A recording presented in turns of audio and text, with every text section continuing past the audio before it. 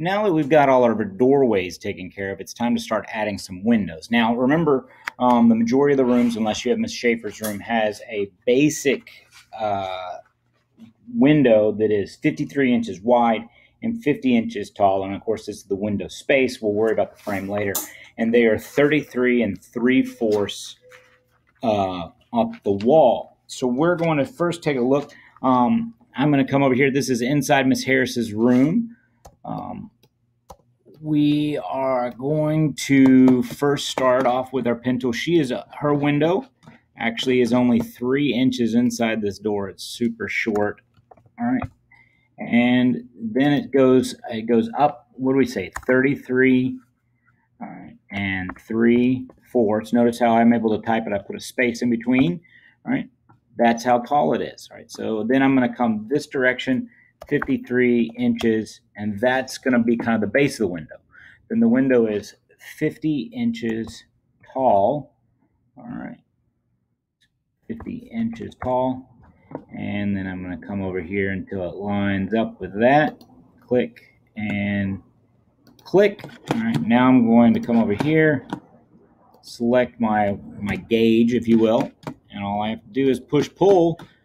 Once again, I'm going to come and get rid of, now I have the window in place. Okay, the next window is 32.5 inches across. So I've already got my distance taken care of, so I'm just going to do this. I'm going to come this way using that 32 and 1/2 inches there.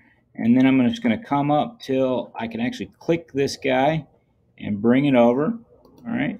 And then I'm going to go 53 inches across. All right. Come down. There it is. Like so. Now all I have to do is take this guy and delete it. All right. Like that. Swing this. Now she actually has a, well, actually I forgot. There it goes. So there's two kind of standards. There's 32.5, and then the other standard between windows is 64 inches.